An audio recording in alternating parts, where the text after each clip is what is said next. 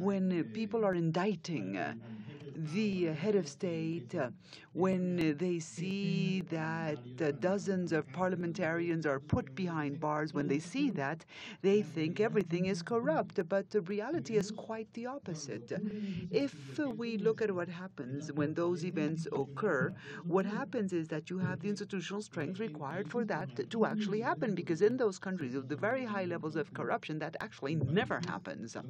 In those countries where there is no freedom of press, which is not the case for Latin America, even though there are countries where there is a lot of concern over freedom of the press, corruption is simply hidden. So the perception of corruption may be low because, people know there's corruption, but you don't have these public scandals that heighten the perception of corruption.